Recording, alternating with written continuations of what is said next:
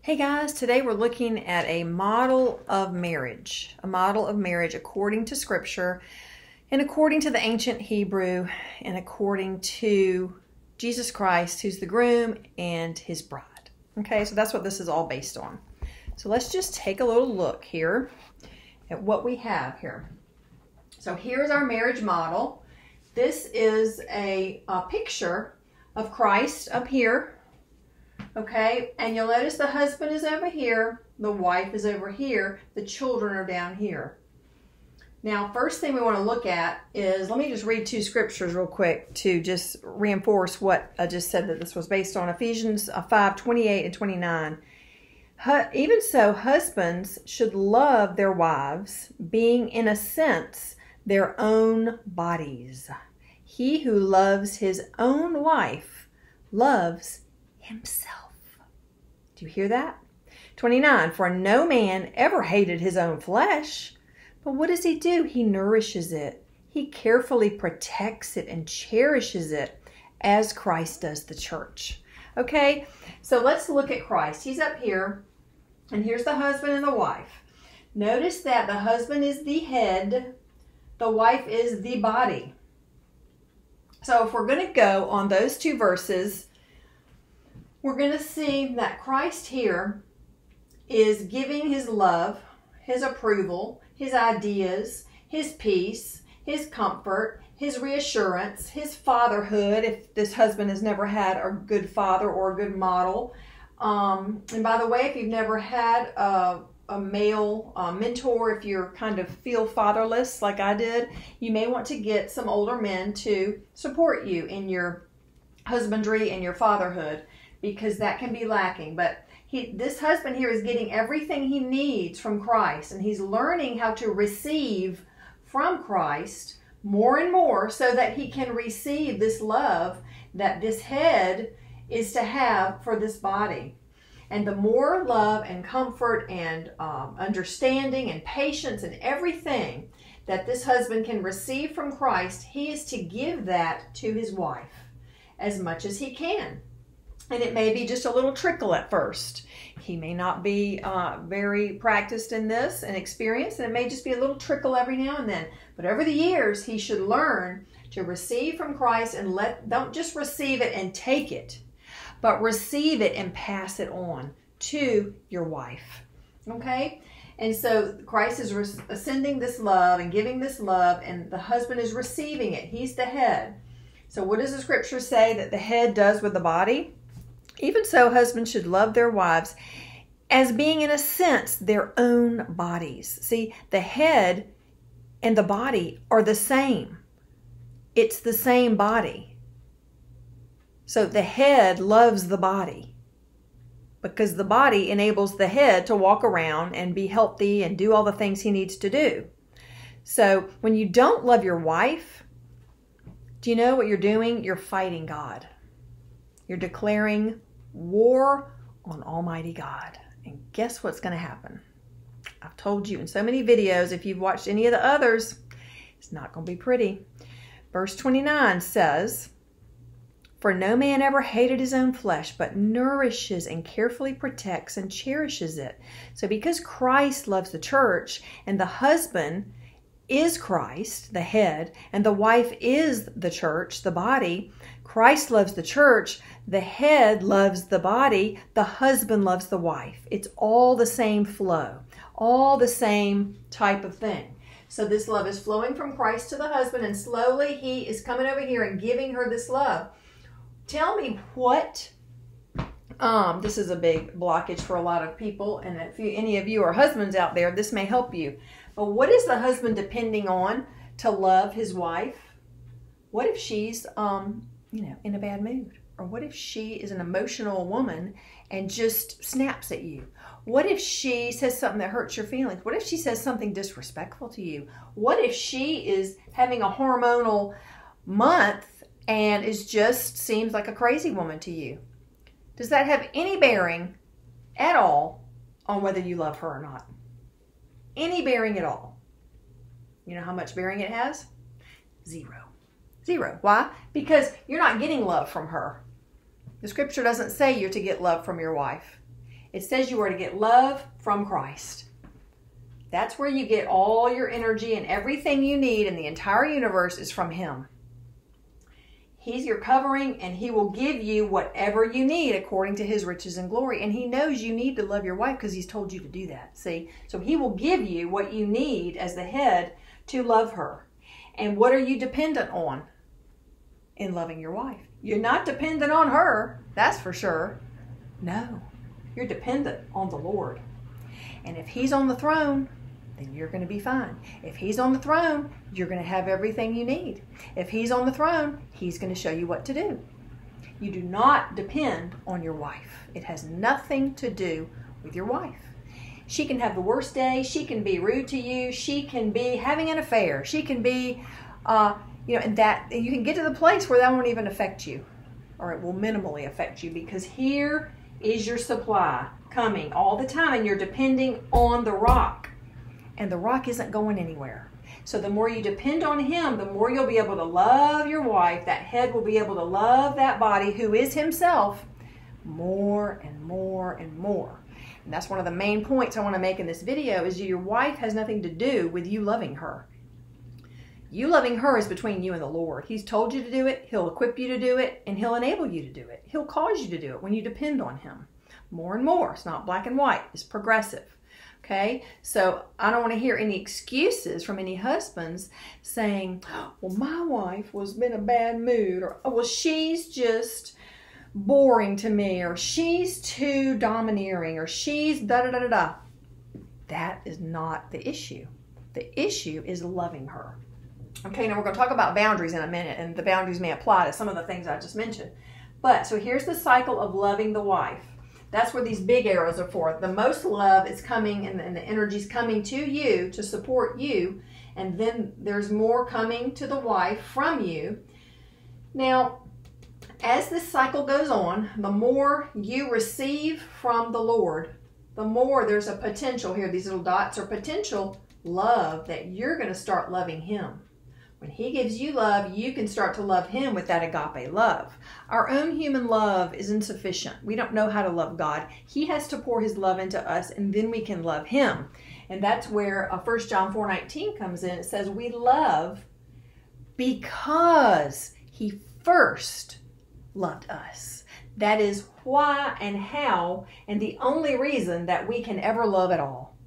Because He first loved us. And this is the position of the husband. He is the head. Christ is the head. We love because He loved us. The husband is the head. She will love because he first loved her. See, it all starts and is continued and is sustained by the husband. That's why I always say that, when the husband isn't doing right, the whole family can go bonkers. But once he gets in line, even if the wife is still kind of crazy, there's just this something is different. There's this peace, and there's this supernatural covering over the family when the husband is doing what he's told to do. So, but these dots here are the potential of the husband starting to love Christ and worshiping in spirit and truth. When he receives this agape love from the Lord, it goes back like this, and there's a continual cycle going. Then, as he's giving his love to his wife, loving her, helping her calm down, loving her even if he's annoyed with her or whatever, this love from her and this respect, of course, more than the love, is coming to the husband potentially. See, the more he loves her through thick and thin, all the good days, the bad days, the more that respect for him is going to build, because she's going to see him as a rock. Not someone that's attacking her, not someone that's blaming her, not someone that's abandoning her, not someone that's judging her, but someone that's loving her.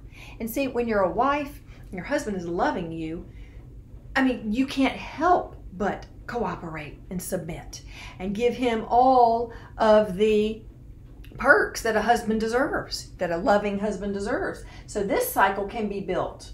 A husband loving his wife, she can come back with that same agape in such respect. And you don't know all the good things that could be coming your way. So this cycle's going, then you get this one going. And then the wife, though, You are not responsible for your wife's relationship with the Lord, although you're supposed to kind of build her up and encourage that. She has to choose on her own to receive love from Christ, to receive support from Christ. And in the way that you have this agape loop going, she can receive from him and have this agape loop going, potentially. And I put 2 question marks there, and it doesn't matter if she's not, because if you do what you're supposed to do, the whole family will work out. You will not believe the blessings that God will give you.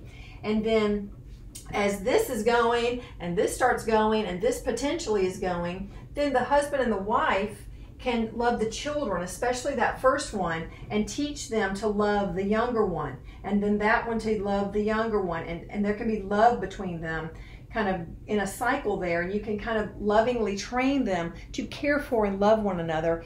And it's hard when they have personalities that really conflict, but the Lord will show you what to do, because even when you have a great marriage and your kids are always fighting, it can just be so awful.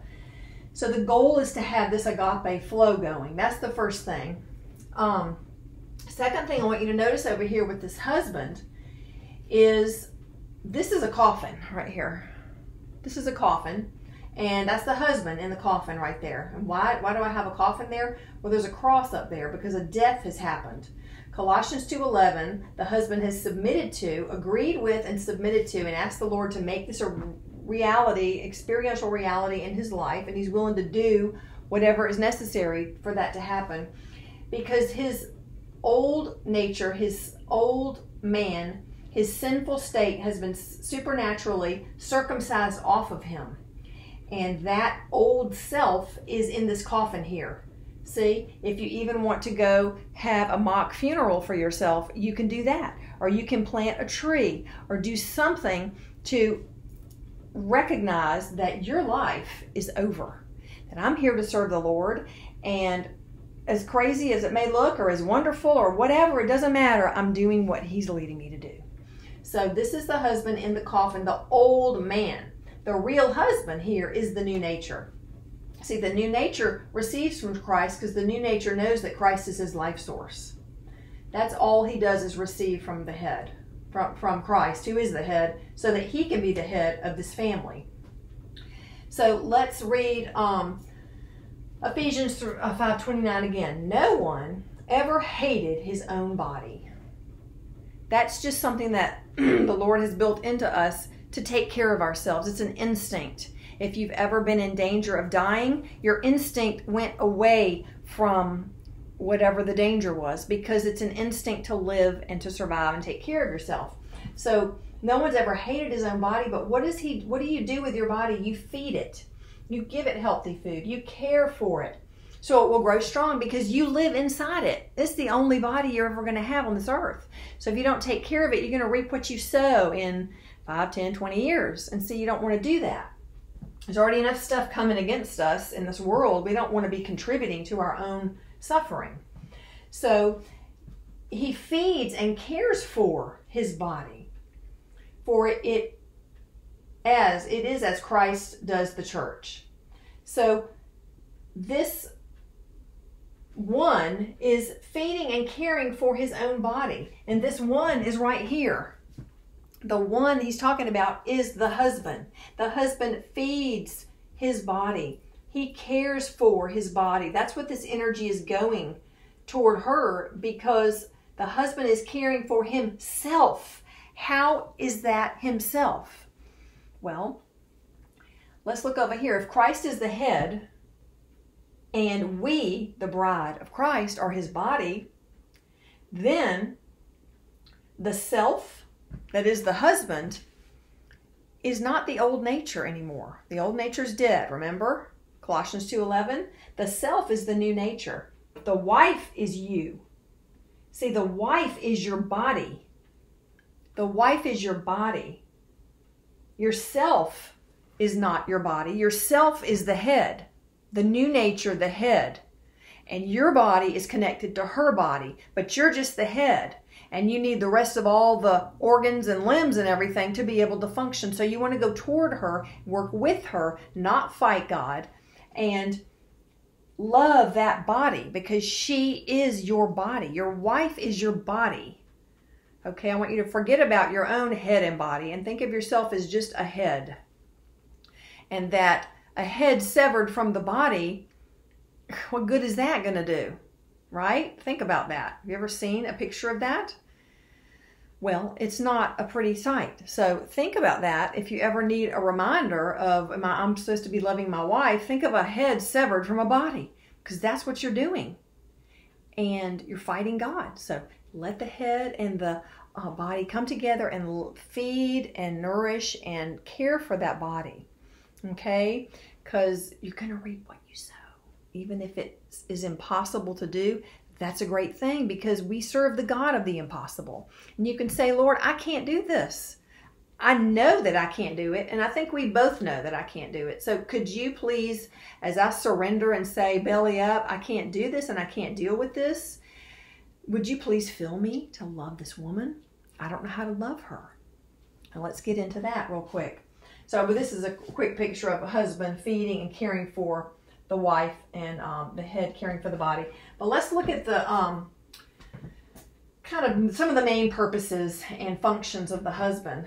Is, like we said before, is to receive love from Christ. That is your main goal as a husband. Because if you don't have the love of Christ in you, you just have your own human resources. And that's sad, and that can be scary, because you know, we're so damaged and wounded and broken, and some of us didn't even bond with our parents. Some of us only had one parent. Some of us were raised in an orphanage. You know, we don't have all this other stuff that we need. So, but what we always do have is Christ, and we can always depend on Him. So it doesn't matter about your history. It doesn't matter what parents you had and all that, because you have everything you need now. It's just the focus is to unplug from all the stuff that doesn't matter and plug into what does matter, and that's Christ.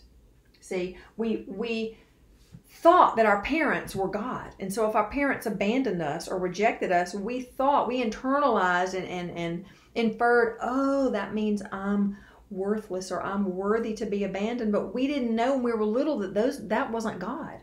My mom and my dad weren't God. See? But now we do know who's God. See, the Lord is our God, and He gives us everything. He accepts us, receives us, loves us, protects us. But see, now we can see our parents in a new light. Oh, they were never God. I just thought they were, and I inferred all these lies from them. But that doesn't apply anymore, because here's my source. So receive love from Christ. Number 2, give that love to your wife. Now, you need to get to know your wife on a personal level. One husband loving his wife, and then if she dies and he marries another woman, if he loves the new wife the way he did the old one, it may just be terrible, because it's a totally different woman. We all have things in common, but we're very different. So learn how to love her on a personal level. What does she need from you? What does she need? I need from my husband for him to touch me. Okay, for so many years he wouldn't touch me, and it just made me crazy. So now we hold hands, and when he sits beside me, he puts his hand on my leg, and I feel good. I feel comforted by that. And so, you know, that's just one thing. But because he's doing that now, our relationship is different. There's not this funky tension there anymore, because he's doing what he's supposed to do. So I'm saying this, to love your wife in a personalized way. Get to know her. Get to know her history. Get to know her temperament. Do the Myers-Briggs free temperament test online and figure out her wiring. Figure out what she likes, what she doesn't like. And then in this process, it's progressive. And you will be learning about her for the rest of your life. Let it be a part-time job to learn about your wife and to learn to love her. And the Lord will give you the desire for this. He will equip you for it, and He'll give you the wisdom and lead you to things that you never had any idea about. Because He wants you to succeed in this. He's got your back in this, because this is His whole idea. He started it. We didn't start it. I didn't make it up. It's His idea. So you have all the support in the universe from the Most High God for everything you need for this. See, He's on your side. So you receive love from Christ. You give that love to her on a personalized level, and you must be willing to have receive feedback from her. I would always advise husbands to say, and my husband does this a lot now, I need you to tell me when something is not right. I want that feedback. I want that feedback from you. And so he says, thank you for the feedback. Even if I'm upset about something and I say, no, no, no, no, he's like, okay, thank you for the feedback. He just sees it as information that he's going to apply in the future to know what not to do next time. So it's just like a data point. And I give him data a lot. And I don't have to do it that much anymore because he's actually doing and cooperating and applying what I've told him. So you receive the love from Christ. Give that love to your wife. It's personal. It's progressive. You must use boundaries with your wife. You are not to try to control her. Controlling your wife is witchcraft. Okay? That's not what the scripture teaches us. The scripture teaches us self-control, not control of others. And I'm going to do a video on that.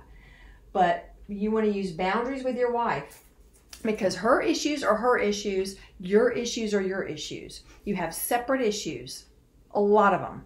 And when you come together, some of those will clash and cause problems that become problems for both of you. But you have to figure out which ones are yours, which ones are hers, and, let your issues be yours and hers be hers. And if you need help with the coming together on them, then you can try to work it out on your own. You can find things online to help you, videos, or you can go come see a counselor or whoever to help you. Hold your hand, walk you through it. Someone who has experience with this.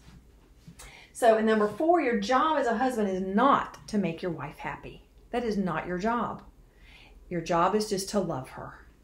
She may be having a terrible week, a terrible year. She may be in menopause. She may be getting her butt kicked with menopause, okay? I was that woman. So, but your job is not to make her happy. Your job is just to love her. Her own happiness and her own contentment will come from her own relationship with the Lord, okay? You are not responsible to make her happy. And don't take that burden on. Number 5, the marital burden is on, if any of you husbands out there are listening, you. The marital burden is on you, okay? It is on the husband. And again, that burden is not that big of a burden because who is backing you? The King of the universe is on your side. And he has told you to do this because you don't know what to do as a husband. So he's told you what to do with this wife. What do I do with this woman? She's crazy. I don't understand her. What am I going to do? Love her. Love her. Love her. Receive love from Christ and love her. Okay? So all of this going on is all dependent on the Lord. See, and he's not going anywhere. And if he's on the throne, you're going to be okay. And if he's still on the throne, you're going to be receiving something about how to love her.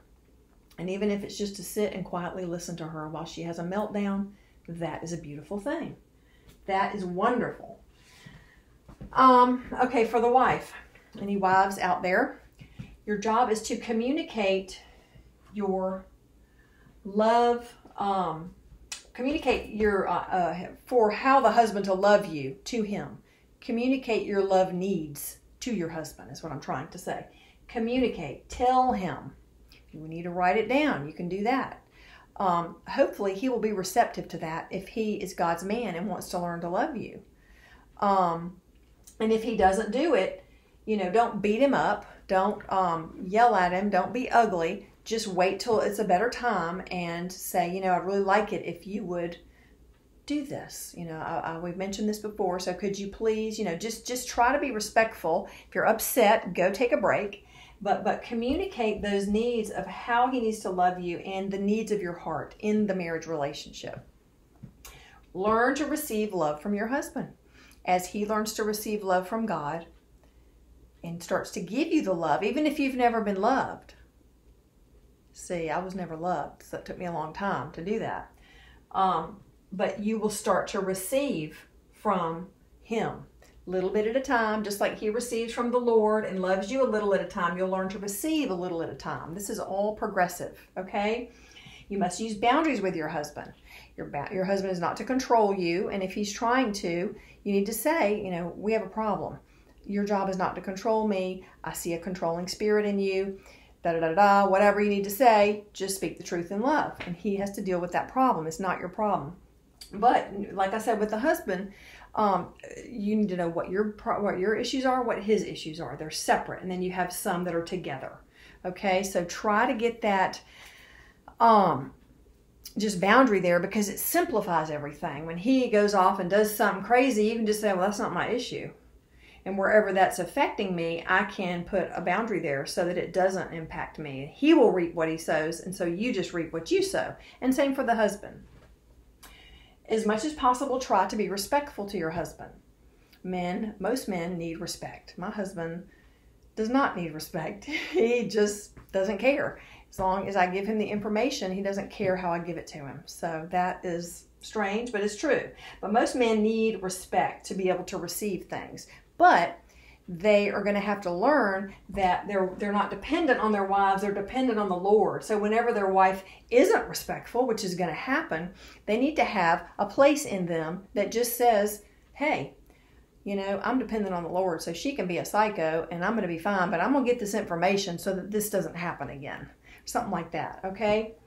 So you want to try to be respectful, wives, as much as you can. If you're upset, take a break and then come back later. And again, your job, just like this, not the husband's job to make the wife happy. It's not the wife's job to make the husband happy. It's not. No, your own happiness is your own responsibility, and you have to get that from the Lord. And if you are miserable, that's your responsibility. Your own misery is your own responsibility. It goes for husbands and wives. Okay, so I don't want this to be too long. But this is just a model that I use, and I add other things in sometimes, but this is kind of just a base that I go on because it's just from the scriptures and the ancient Hebrew, and it works. It works, y'all. Why? Because guess who thought of it? The Lord. We didn't think of it. I didn't think of it. It's not from some psychology book. It's from the scriptures. So these scriptures are equal in us to our DNA. See, so when we start applying this stuff, it works in and through us. It's alive and active, and it affects us in our heart and our soul, in our minds, and even eventually comes out in your body. It's amazing. Okay, so let's read Ephesians 5, 28 and 29 one more time. Even so, husbands should love their wives as being, in a sense, their own bodies. Remember, your wife is your body. He who loves his own wife is loving himself. So when you love your wife, you are going to get such good reaping. You're going to reap so many good things. For no man ever hated his own flesh, but nourishes and carefully protects and cherishes it, as Christ does the church. Okay, so I hope this is helpful, and I hope you guys have a blessed week, and I pray that you would remember some of these things that I've said, and you would take them to the Lord in prayer and ask Him to make these things a reality in my life. I don't want to just talk about a verse and then go live my life. No, we want to eat it like food and make it a reality in our lives, and the Holy Spirit will do this as we submit to Him, as we depend on Him, and as we are confident in Him and what He says, that He is on our side. And He's not condemning us, and He's not nitpicking us and trying to figure out and judge the things that we don't do well. He's very gracious and very loving, and He just wants to help us so we can depend on Him more, and our lives will get easier. All right? So I'll see you guys soon. Y'all have a great week.